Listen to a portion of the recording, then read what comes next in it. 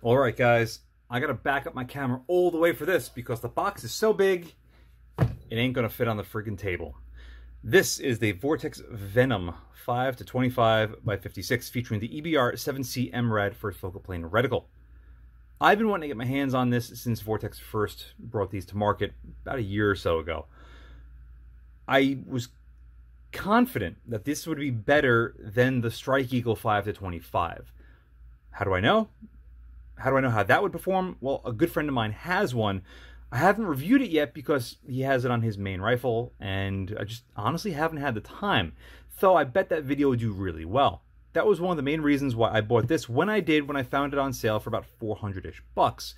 Because for the $500 price tag this thing comes with regularly, it's still fairly competitive in the grand scheme of things if it can perform as well as it should for the price point. So anything less than that is just gravy.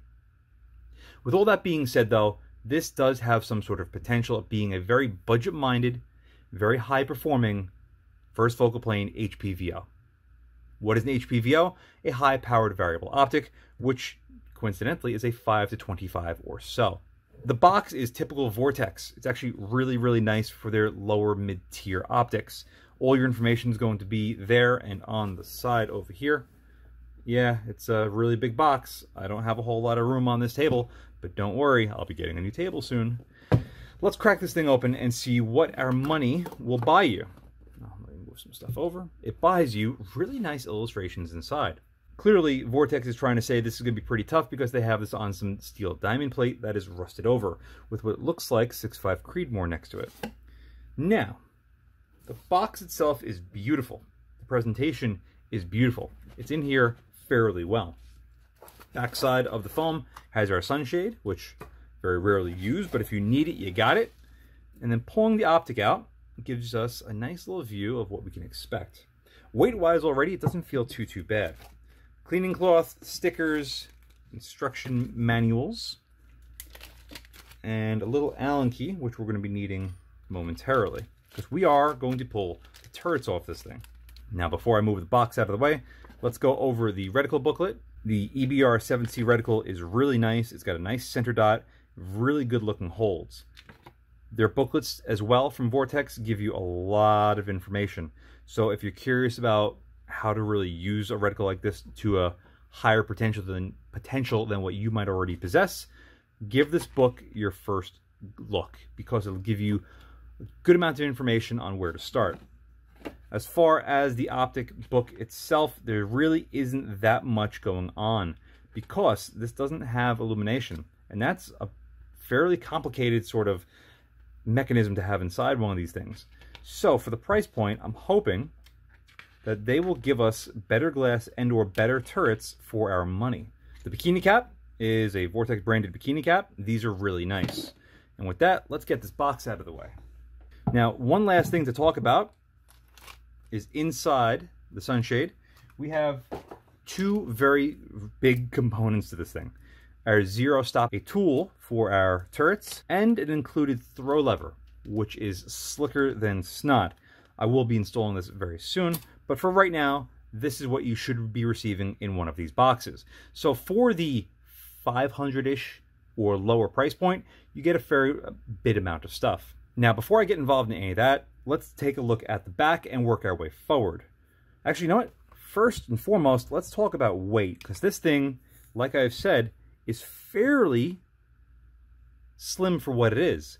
34mm tube, 56mm front objective, 5-25 coming in at about 35 3/4 ounces. Let's call it 36 just to keep our mind sort of the same. Now, this is not the same magnification range, but the Arkin 4-16 SH4 is heavier, and the 6-24 is even heavier still, so the Arkin is already heavier. The Arkin does, however, include illumination, but it's so dim, it doesn't even seem like it makes any much sense. Now, we can also go with its really big brother, the 4.5-27 Razor Gen 2, and you'll see it's 15 ounces heavier. So this thing, for what it is, let me not drop everything off my shelf, this thing is fairly lightweight for what it is. Now, it is true, there is no illumination on this thing, but is that the end of the world? I don't think so. Anyway, starting at the back, we have a fast focus eyepiece, which comes out very, very smooth. Quarter turn in. A little bit of wiggle up and down, it must be said, but side to side, it is very tight. There is nothing. No weird noises or sounds, except for when we bottom it out. Perfectly fine, in my opinion. Magnification is 5-25, and as you can see, we're actually a little bit less than 180 degrees, which is pretty damn cool.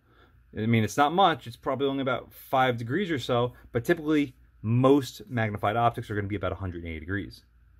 Now, if we do not have the throw lever on this, it is fantastic as far as the splines that they gave us here. No rounded edges. I mean, it's round. It's not going to, you're not going to cut yourself on this, but you can pinch and twist and get really, really good purchase on this. This is fantastic. This is among the better sort of magnification rings I've ever gotten my hands on that doesn't have a throw lever on it. But guess what? We do have a throw lever, and it's included. So this right here, if you wanted to buy the Vortex branded throw lever, will cost you $30-ish plus, depending on which one you go with. This is nice, low profile. It is smooth on the inside, so when we mount this up, we got to get it probably all the way to the back and then lock it up.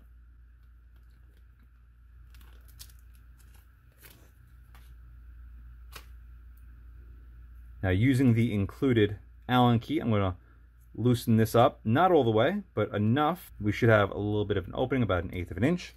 And let's see if that'll be enough to slide this over without destroying everything. Slide this over and on, like so. We're going to go all the way to the back, because that's the fattest part. And we're going to just snug this screw up a little bit. That's a very, very small thread in there. Last thing I want to do is strip it. But guess what? If you stripped it, Vortex would replace it. You can see there's a small gap in there still. And with the throw lever, it is a non-issue. That screw, like I said, is extremely small. Way too small in my opinion. I'd like to see that be twice the size. But I guess they'd rather you strip out the throw lever than damage the magnification ring and squeeze it and then throw this out of whack, and now you got to replace the scope as opposed to a throw lever. So there's always a give and take for everything. But fantastic magnification ring. On to the side, we have no illumination, so there is no battery compartment, but we do have a side focus that goes all the way down to 15 yards and out to infinity. We have a very, very finite adjustment up to about 100 yards. As you can see, it's about 270 degrees before we go from 100 to infinity. Now, I myself shoot a lot of shooting inside of 50 yards, but you might need this to go down to 15 yards. Let's say you're shooting air rifles or something like that. You have a super amount of finite ability here if you were to shoot inside of 50 yards. Now, we're going to test this out, but at higher magnifications, at farther distance, is this going to be enough adjustment to be able to give us a perfect image each and every time? There's only one way to find out. Now, as you can clearly see, this is almost 360 degrees, but this ring is incredibly well damped, very smooth, and listen, silent. It's also got the exact same splinage that's going on that we saw with, I should have mentioned it earlier, both the fast focus eyepiece, the magnification ring, and now the side focus. Absolutely fantastic. As you can clearly see, we have 10 mils per rotation, which is my ultimate preference. Because guess what? You're probably not going to be going much past 10 in most cases anyway. And if you do, you can do one full turn and know that you're at 10, and it's easy to go 11, 12, 13, as opposed like with the Arkin. I think the Arkin's 8. Yeah, the Arkin is 8 mils per rotation. The Swamp Fox is like 6 or 7. A couple of them are real oddball numbers. Vortex kept it nice and simple here. 10 mils per rotation is fantastic. These are not locking, but they do have the zero stop adjustment, which we will be looking at shortly after we give these things a nice little twist.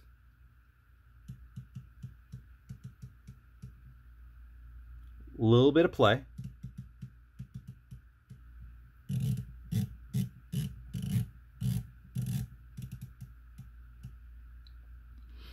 But fantastic sound, fantastic feel. And again, we have the same splinage going up on here on top. And look at that little attention to detail. The spline over 0, they cut through, so you know where 0 is. Even by feel, you could run your finger across the bottom of this, and it'll actually catch right there, in case you couldn't see that. Is that attention to detail or just a design element that they liked? I can't really say for sure, but I like that. Will I ever need to, you know, okay, there's my 0? Probably not, but you know what? It's something that you could use if you wanted to. They feel and sound very, very good. Now, I would need this to be side by side with the Strike Eagle to know which one's better, but I'm going to say that this takes the cake so far. Come on, throw lever. Now you're in my way. Onto the windage, you can clearly see we have left and right indicated with 1 all the way out to 5 total mils of adjustment from 0. It's exact same 10 mil setup that we saw on our elevation control, but we know, again, if you're going right or left. As far as the feel, still a touch of play once it's in the detent, but once you're there, it lines up extremely well. You can count it very easily by sound or by feel. And again, we see that the top spline is cut all the way through at 0. So far, these are fantastic. All right, so as far as installing this 0 stop function, it's extremely easy, almost idiot-proof. We're going to remove the turret. We're going to put on the ring, index it, put back on the turret, and as you'll see, we'll be done. How does that look? Well, it looks something like this. We need our little ring. We need our tool that is included to remove the turret top, which is really, really nice. You don't have to worry about marring it up. You get a lot of leverage. It's way better than a coin, but we could still use a coin if we need to. So anyway, let's say we're about there. 3 mils is about where I was up earlier. So let's say that's going to be my new 0. We're going to squeeze this. We're going to remove the top part of the turret, which feels really, really good. Threads on there feel good, and with the amount of resistance that I feel, there's definitely an O-ring inside there somewhere. Hold on. Almost there. There we go. Let's take a look at it. So the threads are clearly in the middle. Kind of hard to see, but we have a big old fat O-ring on the outside, which is excellent. Put that off to the side, and it's literally this simple. We're going to remove the turret without rotating it. Take the ring, as you can clearly see which way it's supposed to go. Put it on, and you're going to rotate until it stops. That's it. There's a pin over here, as you can see. Ooh, oh, it's grease? Yeah, it's grease. So, there's a pin over here. We're going to put it on and rotate it until it stops. Then we're going to take our turret, and you can see there's a pin right there where my thumb is. We're going to now line this up to 0. And then we would install the top back on, and that would be it. So what that's going to allow us to do is climb. But then, once we get to 0, stop. There you go. It's as simple as that. Jesus Christ. And there you have it. It's really, really simple, and so far it seems really, really good for the price, especially sub $500. But how does this thing look to actually get behind? That's the big question. First things first, ladies and gentlemen, when I'm talking about how good something feels and how it looks and how it operates, it's always in regards to its price point. At $500, this thing is very, very good. Now, it doesn't necessarily mean that something that's $2,000 would be 4 times as good. There is definitely a delta between them sometimes, but for right now, everything about this optic at $500 is exceptional. If you get this thing on sale, used, refurbished, and it's even less, only means that it's going to be even better. The reticle on this thing is fantastic. I've said it before, and I'll say it again. It's one of my favorite reticles, bar none. Very easy to pick up. The center dot is perfect. All the holds are very legible and easy to read. It is sensational. As far as the glass that we see, Again, we have an excellent image here at 30 yards. The side focus really is fantastic, and inside of 100 yards gives us a lot of play. What happens if we push past 100 yards here to about 400 yards? Very clearly, this is a very bright sunny day, so it should give us the absolute pinnacle as far as optical clarity overall. And the image here at 5x speaks completely for itself. It is very clear, bright, and sharp. I think I prefer how this looks at 5x as opposed to the Razor HD Gen 2 4.5 to 27 at 4.5. Unfortunately though, not everything can be perfect, and here in the middle range of the magnification you can see that we have a bit of scope shadow going on. Fortunately, however, it's such a minute little shift that when you're behind this thing you won't even notice it. And here at 25x we are greeted with a very good looking image. Again, that side focus is very easy and fine to adjust, and it just works perfectly. And with that, that's going to conclude this unboxing. Thank you all very much for watching, and as always, see you again next time. And a huge thank you to my Patreon providers and my Subscribe Star subscribers. Without you, this truly wouldn't be possible. If you'd like to support my channel but don't want to join either of those, I completely understand. But you could still help by using my affiliate links in the description below, and or like, share, and subscribe as always. Again, thank you very much.